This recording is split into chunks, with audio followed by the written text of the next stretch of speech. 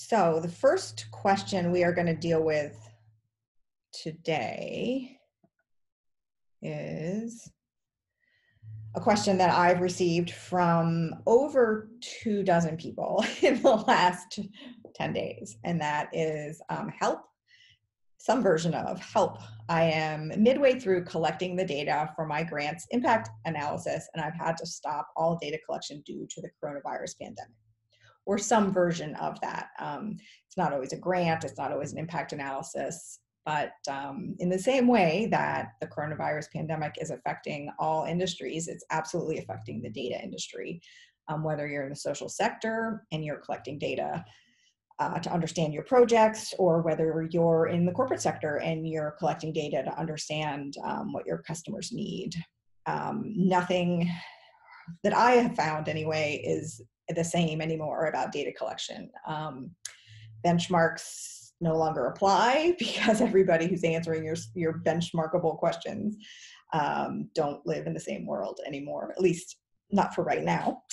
And of course, many different forms of data collection aren't available to us anymore. So because I've been working around the globe for a long time now, going on 2 decades. And so we've had some experience working with people to understand and salvage data in a unusual setting, a crisis setting.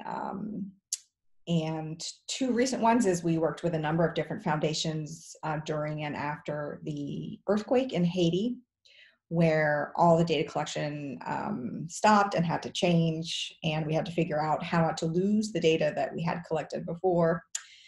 And the second example, or that's recent in my experience, is we were on the ground working in Bangladesh during the Hartals. And again, that was everything just came to a screeching halt, and all the research that we were doing, all the data collecting we were doing to help at that point poor people figure out how to get higher prices for their milk from their cows in rural Bangladesh. Also, it pretty much had to come to a halt. So we have a lot of experience being on the ground in disasters and trying to help people salvage their data. So I've put together kind of some of our best practices, and I will walk you through the best practices that I can think of. And of course, this is not an exhaustive list. We'll put this list up. People can add their own best practices and ideas.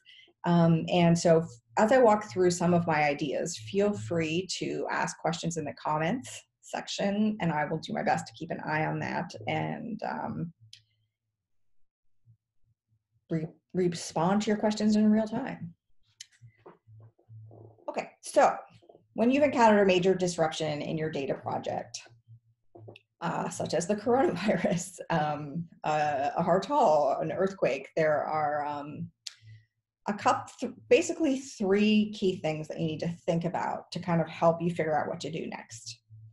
The first is, how is your research question holding up? The second is, what stage is your data collection in? And the third is, are your analysis plans still appropriate? And even if they're appropriate, are they feasible? One of the things that I have found a lot in kind of crisis situations is that some people get a lot of comfort in having kind of some steps to follow. And so I think these are 3 pretty solid kind of steps to think about. And when you can answer these questions, we can help you figure out what to do next.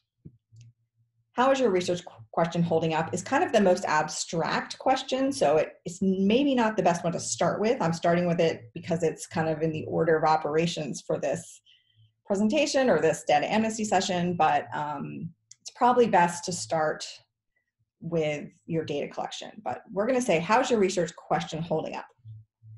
Every data project, whether it's Capital One trying to decide what's the best login sequence for their new app, or Oxfam trying to understand how to do the most ethical monitoring and evaluation from a feminist perspective in Haiti, or whether it's the government of Ontario trying to collect data to understand how resettlement of refugees can be done most successfully. Any data project has a research question, whether it's been identified as a research question or not. There's a reason that there's some piece of knowledge or information you're trying to get. In a crisis or a disaster situation, or just even a sudden change in your environment, the research question has to be reconsidered. So if you were, for most people that came to me this week and last week, we're talking about impact evaluations. So impact evaluations, if you're not familiar with that, are basically projects that are designed to try and figure out whether or not a treatment or a project or a policy is having an impact or having an effect. So impact evaluations are for example, did a new kind of access to housing support actually reduce the number of homeless people in our city? Another very relevant impact analysis is, does this drug work? So an impact analysis is when you're trying to find out if something has an impact or a measurable effect on the thing that you're trying to have an effect on.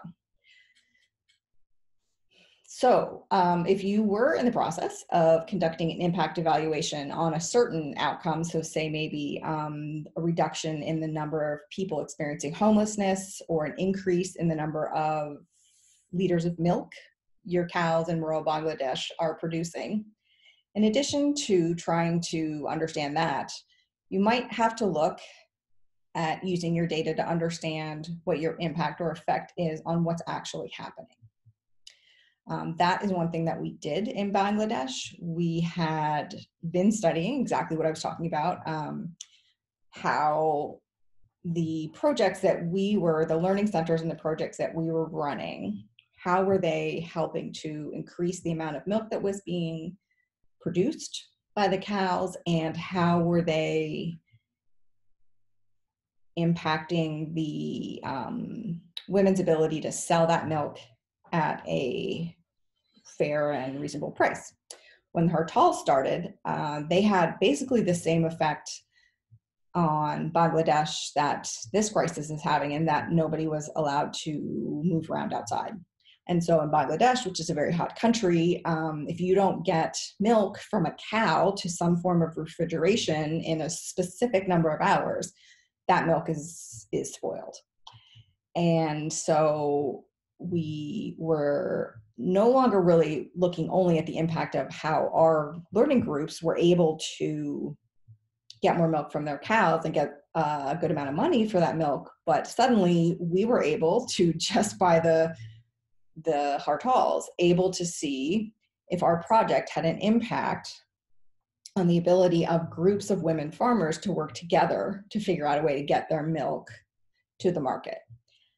So that's a practical example of how our research question had to pivot in order to actually do something that we could never have designed to do. And it gave us some very good insight into what was actually happening. Second thing you might have to do for your research question is add an analysis of the process. So if you're not going to be able to analyze outcomes or outputs, you may instead be able to analyze the process. So what is actually happening, and how is it happening before the crisis and after the crisis? Thirdly, this is a very practical suggestion. Simply sit down, look at the data you have, and ask yourself, what is the most interesting question that is emerging? So if you didn't have a research question, if your funder or your CEO, if you're in a corporation, said, forget about the research questions that we have, given the data that we have in this new situation that we're in, what is actually the most interesting question that our data can answer? We have found that to be very effective. So after you've thought about your research question, probably the biggest nuts and bolts thing is, what am I going to do about my data? I was in the middle of collecting data, or I really need data. What am I going to do? Collecting data is not cheap or easy. or something somebody does just for fun. Collecting data costs a lot of money, it takes a lot of time, takes a lot of heart, and you want to salvage as much of that data as you can so you can get as much useful information as possible, and especially in a time of crisis. So there's basically 4 stages that your data collection might be in right now. Your data might be collected and complete. That's the blue line. Your data could be mostly collected, but not quite. Your data could be partially collected, or your data collection hasn't started. And where you are in this, in these stages depends on kind of what innovations and solutions are available to you. If, once you figure out where you are, there's 4 basic things to look at around your data. Look at, can you make changes in your data collection mode or method? Can you change the data collection design? Can you change the data collection tool, structure and design? And can you find other sources of data? So all is not lost, no matter what kind of stage of data collection that you find yourself in. If your data collection hasn't started yet, or you've only collected a little bit of data, but not very much, you can definitely do all 4 of these things. So if you want to change your data collection mode, for example, we have a lot of people who were planning on doing door-to-door surveys or focus groups. Those things are not possible in pretty much any of the world right now. And you're going to have to change the mode or the method that you're using for data collection. So you can, there's a lot of very lightweight, sometimes even free, depending on what sector you're in, text message data collection.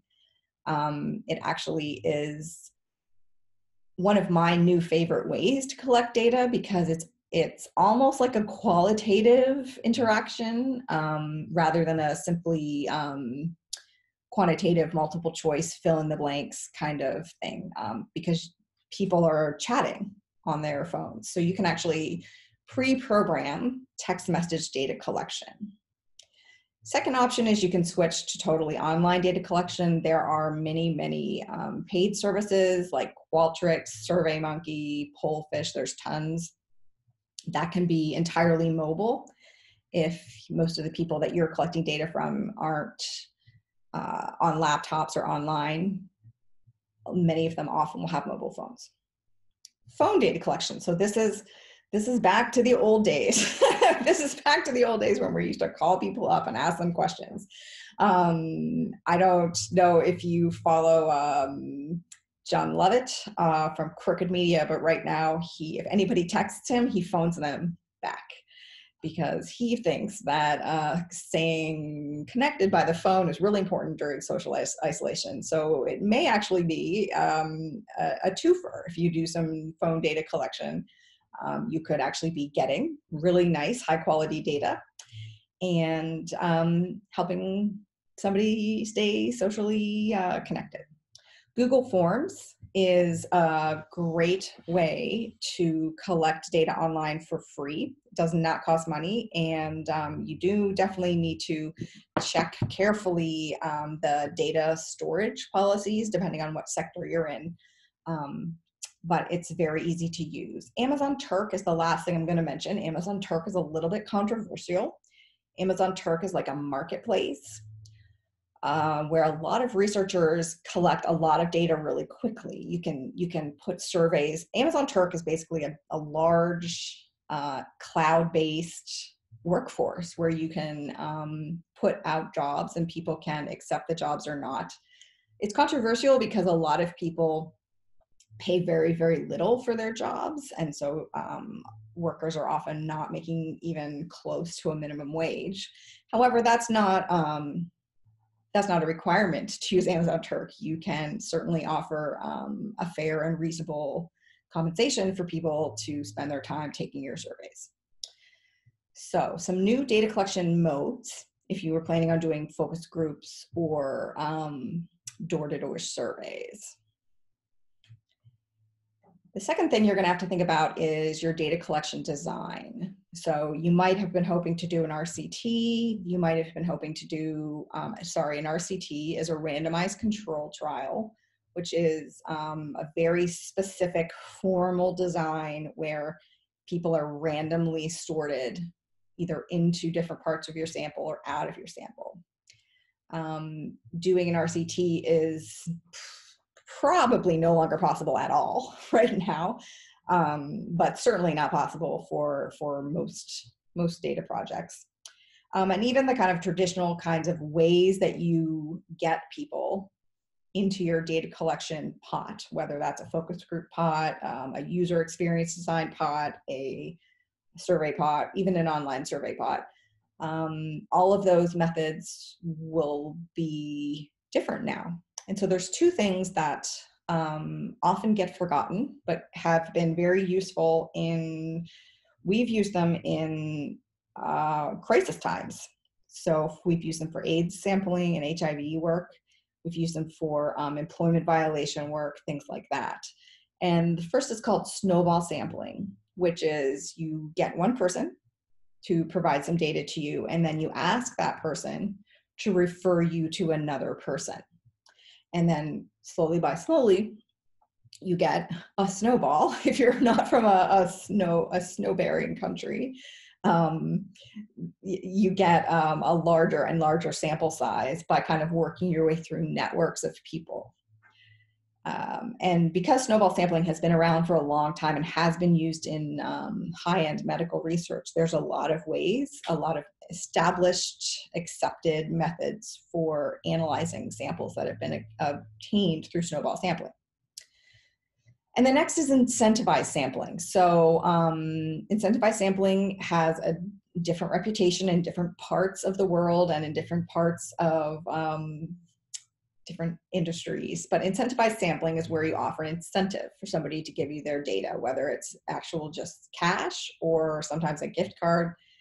And I've written quite a lot about incentivized sampling, which you can find on the wheelcount.com website, because I am a huge fan of incentivized sampling. And at a time like now, or in any kind of a crisis, incentivizing your sampling will greatly improve your response rate, which will improve the types of results that you can generate. Okay, so also if your data collection hasn't started or you only have a little bit of data, now's a great time to reconsider your data collection tool. If you have a survey that's going to take somebody 45 minutes to complete, this is not the time for that. So you need to reduce the number of questions, and as well change the type of questions. So in a disaster or a crisis situation, you don't want to be asking questions about like how, most of the time, I should say, you don't want to be asking questions that are abstract or how people think they're going to do something in the future. You want to ask very grounded, very in the moment, very specific questions like, how are you doing something now? Or how did you do something last month? How did you do it now? Even if you're doing kind of psychometrics, like even if you're trying to understand somebody's state of mind, it's usually better to ask something very grounded, ask something as an example rather than as a theory, especially during times of crises when people's emotions can vary quite widely. Okay, last part of the data collection hasn't started. You might consider finding other sources of data. So there's a lot of open data. There is data that can be purchased, which if you are no longer spending money on data collection, it might be possible, where it wasn't possible before, to purchase some data. Collaborate with data. So if there are a lot of people working on understanding how food delivery e-commerce is working around the world, you can collaborate with them because they're going to need your data just as much as you're going to need theirs. Scrounge data. So that is one of my favorite ways to get data. Lots and lots of organizations, companies, and governments leave a ton of data on the table. So they'll collect data for certain purposes, they'll use it for that purpose, and then they'll leave it. That data still probably contains tons of good insights. Now, I am not saying take data from anywhere and use it for anything. But if the motivation of the data collection is in alignment with your current needs, it is perfectly fine to get all of the information you can out of that data. Lastly is ambient data. Again, I've written a lot about ambient data if you want to look it up on some of the past blog posts. But ambient data is basically data that's being created by accident, that you are already going to have. And with a little bit of ingenuity, you can get a lot of information out of it. Okay. Now on to the next situation, which is I think what most people who are writing to me are freaking out about. And that's your data is mostly collected, but it's not completely collected. And you either have to stop collecting it at all, or you are not going to be able to complete your data collection in the way that you thought. The number one thing to do is change your data collection mode. And I cannot emphasize this enough. Keep track of which is which. So if you've been collecting data through knocking on doors or having focus groups or things like that, you're not going to be able to do that anymore. And so you probably need to switch and try and finish up your data with one of the alternate modes we talked about just a minute ago, like text collection, Google Forms, calling people. And it's really, really important and easy to forget when you're in a time of crisis that you need to keep careful track of which data came from which collection mode. That's how later when you get to the analysis, you're going to be able to control, because of course how you collect data influences the results of the data. So you'll need to control later in the analysis part which data was collected in which way. Also, consider changing your tool. If you're almost done collecting data and you've been using that 45-minute survey, you're going to have to reduce it, and you're going to have to reduce it down to only the most essential data. And that is okay. Again, as long as you keep track in your data collection, which data is coming through which survey or which source, you're going to be able to control for that in your analysis. And change the data collection design. So if you thought you were running an RCT, or you thought you were doing fancy sampling from certain types of people, you're probably going to have to decrease that because that's not possible anymore. And instead, change your focus on collecting the last bit of the most important sample. This is a great time to run a flash analysis of your existing data and see what information you still need the most. So for example, if you run a flash analysis and you find out that like if you're doing work on, let's just go back to Bangladesh, when we were doing work on understanding how women were working together to get the most milk out of their cows, and all of a sudden we couldn't collect any more data. We did a flash analysis, found out that there were certain districts that we were lower on data in than other districts. And instead of continuing to try and collect all the data from all the districts, we stopped collecting any data at all from the districts that we had a lot of data from. And we focused on getting that last bit of data from those couple of last districts that were underrepresented. The same could be true of certain variables. If you run a flash analysis on your existing data and find out that something like, let's say, the breed of cow or the level of maternal education seem to be really, really important predictors in your data analysis, and you have to drop almost all of your survey questions, keep in those two. A flash analysis of existing data will help you understand who you need to collect data from, and if you need to, cut out 75% of your data tool, which 25% to keep. If your data is completely collected, you're in reasonably good shape, but it's very, very important that you go back into your data and that you record all the specific time, date, and geography in as much detail as possible for every single data point. And that's because you don't know yet when the effects of whatever crisis you're in actually started to have an effect on your data. And if you know as much detail, nuance as possible for each data point, you'll be able to adjust for that in your analysis. And maybe you'll be able to find some interesting, crisis preparation results as well. Okay, last part, and then we'll move to the next question. But the last part on help, how do I salvage my data in a crisis, is, are your analysis plans still appropriate and feasible? There are many issues that you are likely to face. I have not covered them all here. This was just some in a brainstorm with some projects that are being disrupted right now. Your data sample size might end up being smaller than you had hoped. Your sample is almost certainly not going to be representative anymore.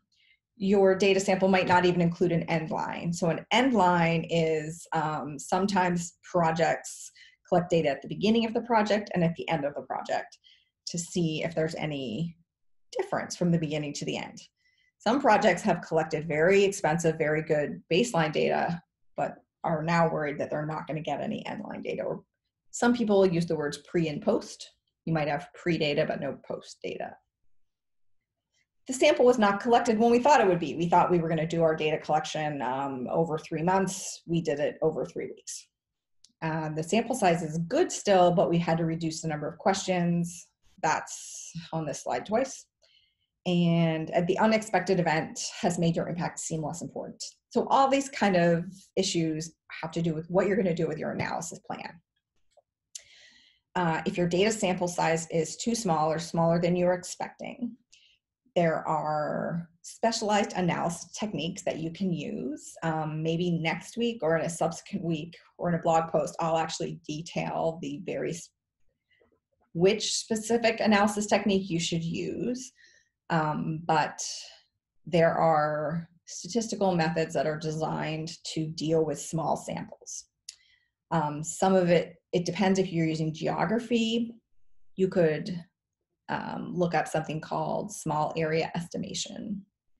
And small area estimation can be used with not just geography. Those techniques can be used in other small sample situations. You can combine it with other data. So it is possible to take your data and combine with other sources to get your sample size up to a big enough sample size. There's a statistician in Ohio named Eloise Kazar who works on that, so you could look her up. Her work is very academic, but we could definitely have a data amnesty session where we talk about how to deal with a small sample size. Your sample is not representative. So yeah, your RCT is probably over. So if you were running an RCT, which is again a randomized control trial, which is a fancy, very specific way of setting up a data project, that is over. You're going to have to use methods designed for causal analysis with observational data. So causal analysis is looking for what might have caused one thing to happen. Observational data is data that you collected in a non-randomized way. Again, we can have a whole hour on that or even a whole day on that.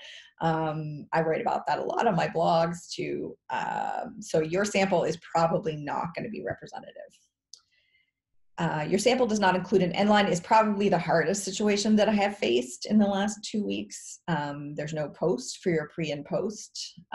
You are going to have to be very, very creative at this point. You can look into something called meta-analysis, which is like a way to combine a whole bunch of different types of research, and that might help you get an idea of where your data might have been going. You may have to adjust your research question. And you can also try something called simulations, which is a way you can use a computer to take some of your data and kind of pretend that you got the end line data. It won't exactly answer your research question, but it might give you a better idea than simply throwing all your data away. So none of these are as good as having all your data. Of course, having all your data is better, but these are better than just throwing all your data away. The sample was not collected when we thought it would be. So if you're collecting data over time and the time is not when you thought it would be, there's a very specific method called longitudinal mixed effects models, which can handle what's technically called unbalanced data. So that is data that is not collected at the time you thought it would be, or not all collected at the same time. And, oh good, I want to wrap this up now and take your questions. The sample size is good, but we had to reduce the questions. So that means you're going to have less data. This is probably the least traumatic of the questions. If your sample size is still good, you can still probably do most of the analysis. But if you don't have all the questions that you were hoping to include in your analysis, so all the variables, try Bayesian analysis, which can help you get information from fewer questions. And a really practical suggestion around Bayesian analysis is Judea Pearl is he's a scientist in California, and he has a very approachable book called The Book of Why. And he can walk you through how to make some diagrams, which will help you get some answers from less questions. The unexpected event has made your impact less important. I don't know if there's a data issue around this, but that's more of a conceptual question. And I don't think in the middle of this particular crisis I should I should opine about that, but that is probably likely to happen. And if you find an impact that now feels more important and you have data on that, then I would say go ahead and analyze the data on what you think is the more important impact. This is where you can find me. I'm not going to sign off yet because I have one or two questions that were just coming in that I'm going to answer. But if you've only tuned in for the how to salvage your data in a disaster, this is where you can, weallcount.com is where you can find the blog posts that I was talking about, where you can also find the links to the videos from past and present data analyses. And if you want to send me a question in advance, you can either email it to Heather@iDataAssist or tweet it to me @DataAssist.